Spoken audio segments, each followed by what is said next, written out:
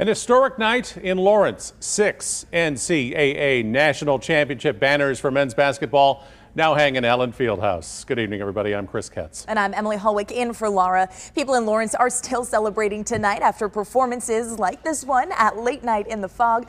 You may recognize the big guest here. That is Shaquille O'Neal, who goes by DJ Diesel on the stage. Maybe you didn't know that.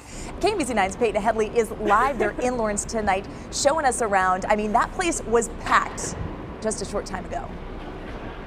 Yeah, Emily, you could feel the excitement in here as thousands of people officially kicked off the basketball season for KU. Tonight, they added one more national championship banner to the wall, and they're hoping to add one more.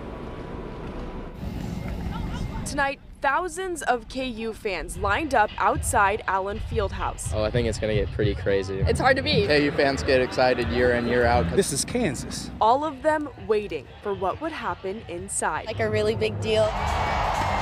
Thousands got their first look at the men's and women's basketball teams for this season. But that's not all.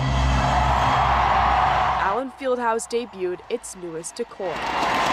The men's basketball 2022 national championship banner. It seems like the universe has conspired to this moment tonight, raising a flag for the national championship. Now fans are taking that energy and looking forward to this season. National championship last year, so I think everyone expects the same results this year. We're just like super hyped up. Kansas has a brand. At the end of the day, I want the world to realize that we are great. Everyone hoping for another championship win. Let's keep rocking.